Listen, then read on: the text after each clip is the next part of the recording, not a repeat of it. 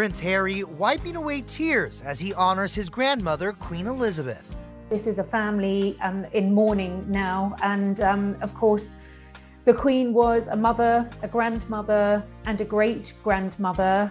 On Wednesday, the Duke of Sussex walked the streets of London with his brother Prince William, his father King Charles, and his 3 siblings to bring the late monarch's coffin from Buckingham Palace to Westminster Hall.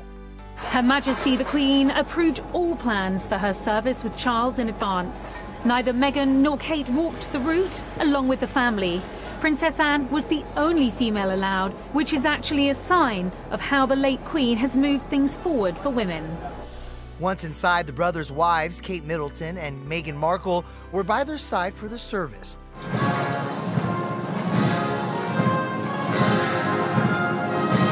When his grandmother's coffin arrived at the hall, Harry couldn't hold back tears. Meghan then showed support, holding her husband's hand as they exited the service behind William and Kate. I think from that we can read that every effort is being made by the royal family to include the Sussexes in this historic, poignant and deeply moving time for the royal family. Harry and Meghan have been estranged from the family since their decision to step down as senior royals. But in the wake of the Queen's death, they've come back together. First, with Harry making a trip to Balmoral Castle in Scotland alone after hearing of his grandmother's declining health.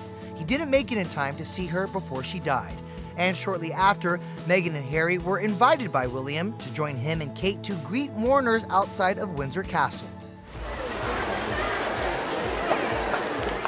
This is the first time they have been together, really since the Duke of Edinburgh's funeral nearly 18 months ago.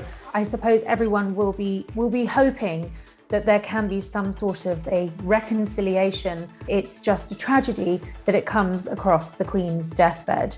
The rift between William and Harry is a rift that has run deep, which has ripped apart the Windsor family, caused the Queen great sadness. Will there be a reconciliation? I think at the moment it's difficult to tell.